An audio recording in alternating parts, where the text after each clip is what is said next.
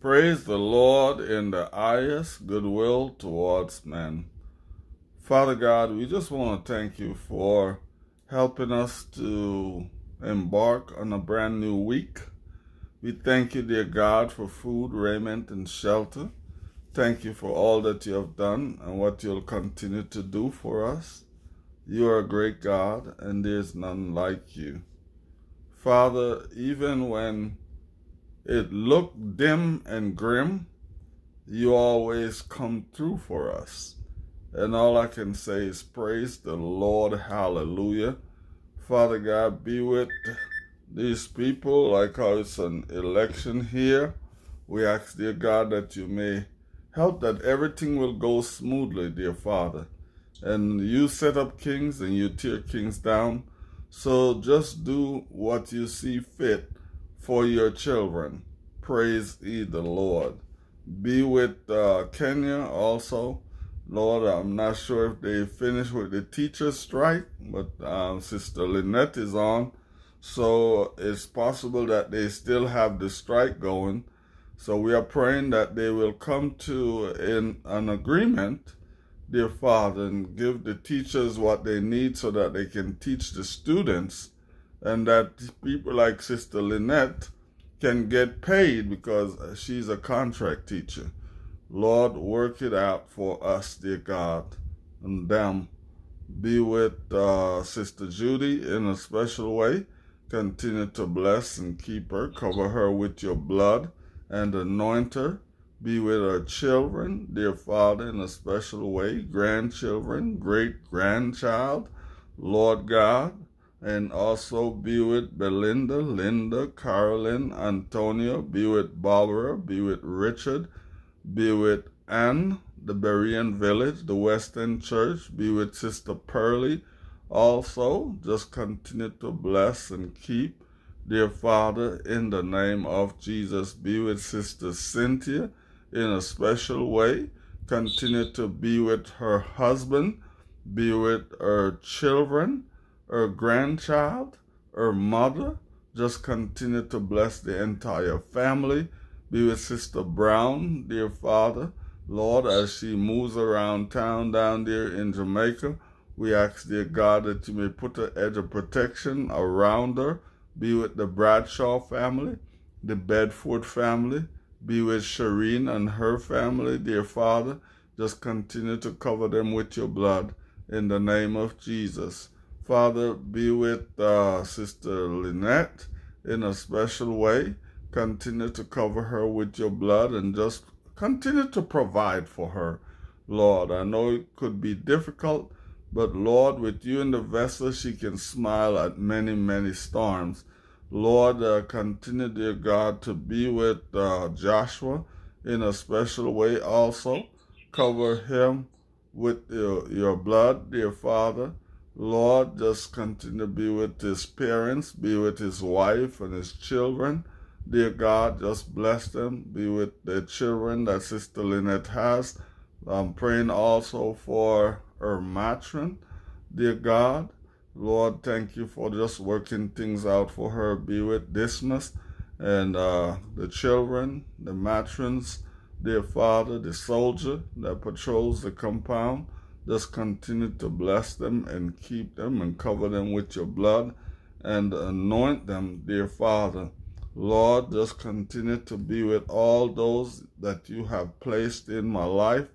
Lord, just remember them and keep them. Be with Frida in a special way. Continue to provide for her. Help that she will sell a lot of stuff today at the market. Dear Father, just bless her and keep her. Remember Kemunto, Millicent. Lord God, just continue to be with Brian. Be with all the people, Calvin, dear Father, and all those who we have been praying for. Just bless them and keep them. Lord God, be with Sister Raglan. Be with Sister Nadine. Lord God, be with Sister Bogle, Sister Margaret. Just continue to bless them and keep them. You know their prayer requests, dear Father. We ask that you may go and attend to those prayer requests And whatever they need, we ask that you may provide it for them. Lord, we thank you for all the assistance that we get, dear Father, Lord, to do whatever you need us to do. Be with the Grants family, my beautiful, sweet wife, and my children. Just bless them all. Be with Tatiana, who just left out just now. Be with her, be with the car that she's driving, dear Father. It's not a brand new car, but Lord, just keep it going in the name of Jesus. Father, as she goes and just do Uber, dear God. Lord, we ask that you may bless. We give you praise, honor, and glory for all you have done and what you'll continue to do. In the name of Jesus, we do pray. Glory, hallelujah. Amen, amen, and amen. Alrighty now. Christ Jesus, who was faithful to him, who appointed him, and Moses also was faithful in all his house. For this one has been counted worthy of more glory than Moses, inasmuch as he who built the house has more honor than the house. For every house is built by someone, but he who built all things is God. And Moses indeed was faithful in all his house, and his servants, and a servant for a testimony of those things which would be spoken afterward. Praise you. Amen. Turn over his own house, whose house are we, if we hold fast the confidence and rejoicing of the hope firm unto the end. Wherefore, as the Holy Ghost said, today is if you will hear his voice, harden not your heart, as in the provocation, in the day of temptation in the wilderness, when your fathers tempted me, proved me, and saw my work 40 years. Wherefore I was grieved with that generation, and said, they do always err in their hearts, and they have not known my ways. Praise ye the Lord. Hallelujah. So we just finished reading from Hebrews chapter 3, and we started at verse 1, and I will be picking up at verse 11, and I will be finishing it, okay? It says, so I swear in my wrath, they shall not enter into my rest. Take heed, brethren, lest there be in any of you an evil heart of unbelief, in departing from the living God. But exhort one another daily while it is called today, lest any of you be hardened through the deceitfulness of sin. For we are made partakers of Christ, if we hold the beginning of our confidence steadfast unto the end. Whilst it is said, today, if ye will hear my voice, harden not your heart, as in the provocation. For some, when they had heard, did provoke, howbeit not all that came out of Egypt by Moses, but with whom was ye grieved 40 years? Was it not with them that had sinned, whose carcasses fell in the wilderness? And to whom swear ye that they should not enter into his rest, but to them that believe not? So we see that they could not enter in because of unbelief. It's just important that we pay attention to what was read, because it sounds a little bit cliche, but the bottom line in us going to where Christ is to believe that what he said is what he will do. Yes. We have to make sure that we find ourselves in a position where we are not just going around not realizing who Christ is to us. Right. And this morning's reading mentioned about a set of people. And anyone knows what set of people the reading this morning mentioned? All right, it was the Israelites. And how long were they in the wilderness? 40 years. 40 years. And did many of them fell in the wilderness? Yes, a lot. All right. Yes.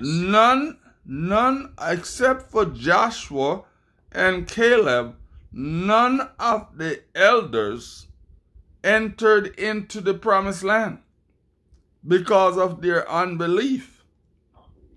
You see, so it's the same thing with us. If we don't believe that Jesus Christ died on the cross, were we there when he died on the cross? No, we wasn't. No, we were not. By faith, we believe. By faith, we believe. Thank you, Sister Judy. By faith, we believe that what he said he did. And what he's going to do, he made a promise that he will be coming back to receive us. Well, it seems as if it's taken a very long time. But God's time is not our time. And we need to make sure we understand that. 1,000 years is but a day in his sight. And if the world is 6,000 plus years, that means it's just 6 days to him. And now we are in the 7th day. All right? So let us be patient. That was the problem with the Israelites. When they were traveling in the wilderness, they were lack patience. And because they were lack patience, it says all of them fell in the wilderness because they had unbelief going for them. And it is said here, it says, and to whom swear ye that they should not enter into his rest, but to them that believe not. So if you don't want to enter into God's rest, just don't believe in him. And he said that the other part here in verse 15, it says, whilst it is said, today, if he will hear his voice, harden not your hearts, as in the provocation. So many people are not going to make it to heaven to see Christ because just like Pharaoh, their hearts were hardened, or their hearts are ardent. You understand me? But we ought to allow God to be able to work with us. Because if we push Christ out of our lives, we will suffer. I can't even say it no way better than that. I just have to be straightforward and blunt and let you know the consequences of not accepting Christ and doing what he asks us to do. There is a reward for every man, but you can choose what your reward is. By faith, you can choose what your reward is. And it says that he punished our forefathers. And a lot of times, many people will look at Christ as if he is a dictator, or if he is a person who have no mercy, because so many people did so many things and they were punished for it. But for all of us who have children, okay, whenever our children do something, do we just look at them and just say, oh, he's just a child, she's just a child? Or do you at least talk to them and let them know that that's not the right thing to do? Yes, sir. If we do not do that, those children will grow up, and be a mess. Yes, it will. And Christ cannot allow that to happen to us unless we choose, because that is the greatest thing that God gives us, and it's the power of choice. Yes, But sometimes, unfortunately, and I said unfortunately again, we choose to do the wrong thing. And when we choose to disobey, like how the Israelites disobeyed, they were punished. Yes. And you go back and read Numbers. And when you read Numbers, you will see all kind of punishments that they went through. There were snakes that bit them because of their disobedience. And a brazen snake had to be built. And even when they disobeyed, if they wanted to be healed, they had to have enough faith to walk from where they live to go and look at that snake in the wilderness. The wilderness experience for them, which I was studying something and they say it should have taken them 3 to 4 days to cover that journey. But because of their disobedience, it took them 40 years. And I'm looking at even our travel towards where God gone to prepare for us. Maybe, and I don't know, but maybe he would have come already. But we are distracted, doing our own thing.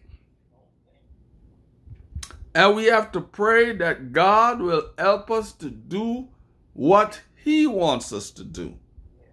Because a lot of times what happens is that we get distracted. The Israelites, they were distracted by the nations around them. They were distracted by not having water. They were distracted by so many things. After Christ had brought them through the Red Sea, destroyed Pharaoh's army, they got distracted. And there will be time that Christ will do great things for us. But it's a strong possibility that if we don't stay focused and keep on looking in the face of Jesus, we can get distracted. And if we are, the consequences might not be what we want it to be. All right? Who should be over our houses? Christ. Christ should be over our houses. You know, our bodies are the temple of God. And we have to allow Christ to be the one who take care and rule our bodies. Because the devil will get us into big mess. So we ought to allow Christ to take a hold of our bodies. It is very, very important. Okay? Not only our bodies, but also our houses. Let us not grieve Christ, but let us do the things that he asked us to do. It is very, very important. I want to ask this question. Is Christ always talking to us to try to get us to do what he wants us to do that will give us eternal life? And the answer is yes. He's always doing that. But sometimes we are so busy doing everything else. And because we are doing that, we ended up in trouble. So I am going to just ask us to make sure that we pray and ask God to help us, to do what he wants us to do, so that we do not end up like the Israelites. They gave Moses trouble. They complained so much about everything. They even tried to usurp Moses' authority. And Christ have to allow Korah and his army to be swallowed up into the earth. Crazy things. And somebody may look at it and say, Christ is wicked. No, he's not. But he wants us to be obedient to his word. Let us pray this morning that in spite of what comes our way, we will be obedient to God's word. It says that it is better to obey than to what? To sacrifice. Yes, it is better to obey than to sacrifice. So let us be obedient to his word. I'm going to tell you, it's not easy to do that. We need Christ in our lives. If we do not have Christ in our lives, I can tell you right now, as far as it comes to be obedient to him, it's going to be a very difficult uphill battle. Okay? But when we have Christ in our lives, when we allow him to take charge of our lives, then it becomes much easier to do what Christ wants us to do. I do hope this study this morning has helped somebody to make the decision that instead of me being disobedient, I will do my best with the help of the Most High to be obedient to Him and to do His will. And what is God's will? To preach the gospel to everyone. Praise the Lord, for us to preach the gospel to everyone. That is God's will. Praise ye the Lord. Let us go out and do just that. Thank you.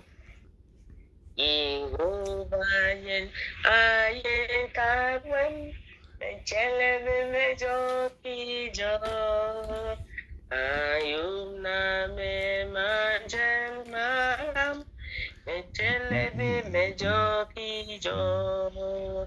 Iyambe tatawis, ayentanulam, ayentanulam, ayentanulam. Iyambe tatawis, ayentanulam, etelebe me joki jo. Yehovah. Shelter in the time of storm.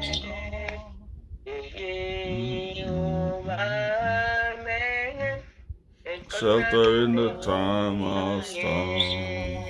Right here in the weary land.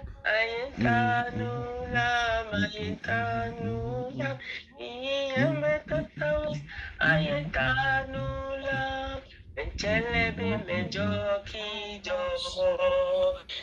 Yehovah ayinkaram, ayindam yambembani ba, aye adikimene, ayindam yambembani ba, iyambe tatawas, ayintanulam, ayintanulam.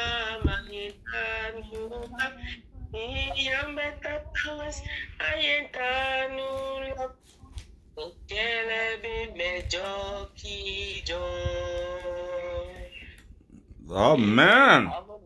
Praise the Lord. Hallelujah. Thank you, Jesus. Our Father and our Lord who art in heaven, Father, we come before your presence this morning as a family. Lord, we pray, Father, as a group, that Lord, you may be with us, guide us, direct us, oh Lord. We thank you, Lord, for you are faithful unto our lives. We thank you, Lord, for your word that we have shared from the book of Hebrews, chapter 3. Hallelujah. That when we become obedient, you will bless us with many blessings. And when we become disobedient, oh Lord, you will punish us just like have mercy. It's a long journey. Father, Lord, now we pray that you may help us, you may guide us, you may direct us, so that, Lord, we may be obedient unto you, Lord. Yes. I pray for our brothers and sisters from here in Africa. I pray for Joshua. I pray for Patricia. I pray for my brother Sanchez. Yes. That the good Lord, you may have been with us, bless us, and meet the desires of our hearts, O Lord. I also pray for my brothers and sisters from abroad, Lord. Hear them when they cry unto you. Provide for them, Lord, the desires of their hearts according to your will, Lord. Hallelujah. Now may your mercy guide us. May your spirit dwell with us. In Jesus' mighty name we do pray and believe. Amen. Amen. Praise the Lord. Hallelujah. Hallelujah. Let us believe and pray. Father, we come unto you. We thank you, Lord, for this opportunity. We thank you, Lord, for allowing us to reach this day, oh Lord. Thank you for this precious moment that you have allowed us to reach this day, oh Lord.